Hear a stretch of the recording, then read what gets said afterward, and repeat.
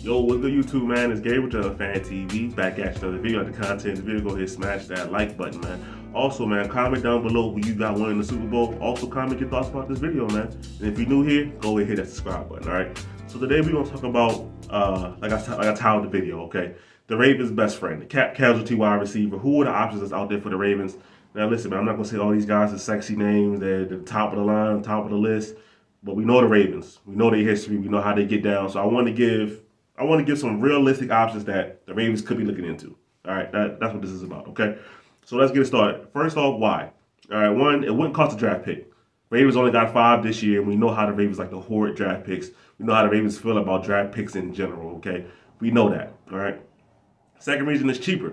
You know, the NFL, your lifespan, if you're a good player or a decent player, you probably can get 3 contracts, okay? Your first contract is your rookie deal. Your second contract is your big one. You know, if you earn that kind of deal, your big inflated contract. Your third one, you know, you might just be trying to get on a team, all right? So the Ravens will be target guys on those third contracts or beyond, and that's the kind of guys we're looking at, all right? Now, the third reason is history. And let's talk about the history a little bit. Derek Mason, cap casualty from the Titans. He turned out to be pretty good. Steve Smith, same thing, Panthers. Anquan Boldin, I'm throwing him in the list, even though I believe he was a trade. But it's the same purpose, all right? He was brought here for that reason, all right? And he flourished here. It didn't all work out, though. All right, there was guys like Michael Crabtree, who was a cap casualty wide receiver from the, I think it might have been the Raiders at that time, and he came here and it didn't work out. So it doesn't always work out, but just want to tell you why the Ravens might be looking to go down this route. All right, we got 3 different categories. We got the safe, we got the upside, and we got the well-known options. I'm gonna give you 2 guys for each category, and that's how we're gonna rock out with it. All right. So look, man. First of all, in the safe category, Corey Davis, wide receiver, New York Jets. All right. 6'3", 210, 28 years old. This past season had 32 catches, 536 yards, 2 touchdowns. All right. He's a big physical receiver. I remember when he was on the Titans and we played him. You know, he had some good games with the Ravens. He did all right. You know, our Titans team ran a lot of play action, got him open over the middle of the field, and he caught the ball strong. You know, him and A.J. Brown were a headache to deal with. And out in New York, it hasn't necessarily worked all the way out for him like that. But, you know, that's what it is. Quarterback play. They've drafted young talent. They obviously got a guy like Garrett Wilson out there. And they could be looking to move on from him and maybe even get younger at wide receiver, okay? So Corey Davis is an option. He's safe. He's reliable. Also, he's a good blocker. I know we don't want to hear that about our wide receivers. I know that. But you know the Ravens care about that kind of stuff. Even no matter who the offensive coordinator is, they're going to care about the fact that you try on the outside to block somebody. And that's why Corey Davis is on this list, all right? That's the safe option number 1. Safe option number 2 is Robert Woods, okay? 30 years old, 6 foot, 195. This past season, 53 catches, 527, 2 touchdowns. Now, look, he was in a heavy run-first offense at Tennessee with poor quarterback play. Ryan Tannehill fell off a cliff. Malik Willis, they wouldn't even let him throw the ball certain games when he was in there. So, you know, when he was playing, it was almost like they had no QB. And that's just because he was a rookie, they didn't trust him, all right? And we'll see what happens with Malik Willis' career going forward. But when you have games like that, that's going to affect the wide receivers' numbers. And that's just what happened to Robert Woods. I still believe Robert Woods is a guy who's a savvy route runner, knows how to get open. Now, it kind of reminds me of a sign that I mentioned earlier, a Derek Mason. Now, when I say that, not in terms of career. Obviously, Derek Mason was a way better player. Really, Derek Mason had a really great career. You know what I mean? Probably borderline Hall of Fame kind of career, okay? But in terms of play style, veteran wide receiver, knows how to get open, good route runner in the short to intermediate kinds of area, and a guy that's going to be a quarterback's best friend because he's going to be good hands, reliable target, guy that they can count on to catch the football and get open. And we remember early years of Joe Flacco, Derek Mason on the curl route, Derek Mason on the out route, Derek Mason on the slant route, killer. And he ran those routes repeatedly and was seemingly always open. All right, so you know, if my older Ravens fans remember that, you know, let me know. All right. Now, we're going to move on to the upside category now. Obviously, upside is a little different in this terms because these are older players. But upside can mean like they didn't have the greatest year last year, but they get in a new situation where they're more of a high focal point. They could have an explosive season, right? Maybe not a Pro Bowler, but a high-level starter to, you know, really good contributor. All right. Now, first guy I want to mention is Robbie Anderson, right? This is a guy that Ravens fans were talking about at the trade deadline this past season. 29 years old, 6'3", 190. This past season, he had 20 catches, 282, 1 touchdown. But he only started 7 games, and he only started 2 games after he was traded to Arizona. All right, so it didn't really work out for him. But last year, week 1 versus Cleveland, 5 catches, 102, and a touchdown. He's still showing that he can be that explosive element.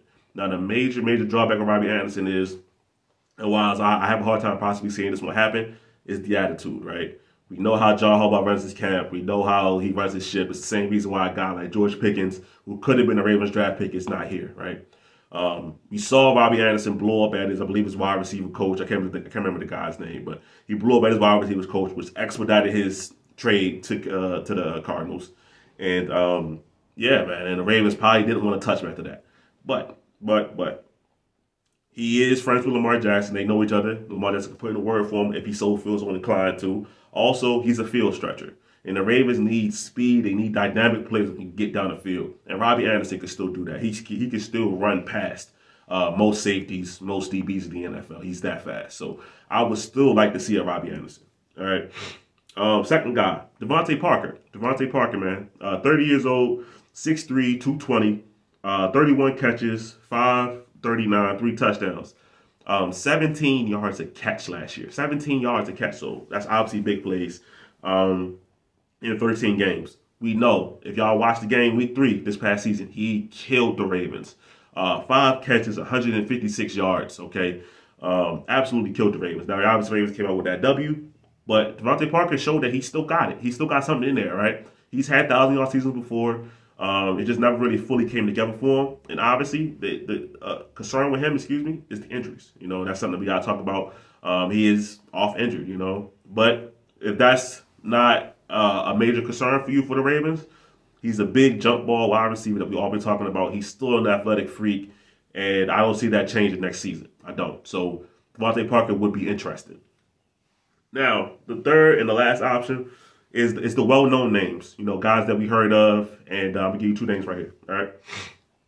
First one, Michael Thomas, man, Saints.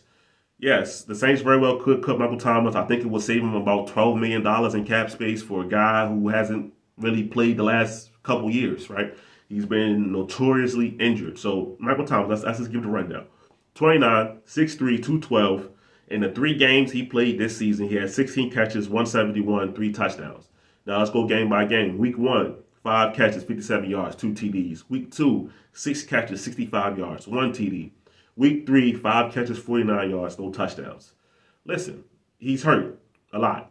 But when he played this year, he was good. He looked like Michael Thomas.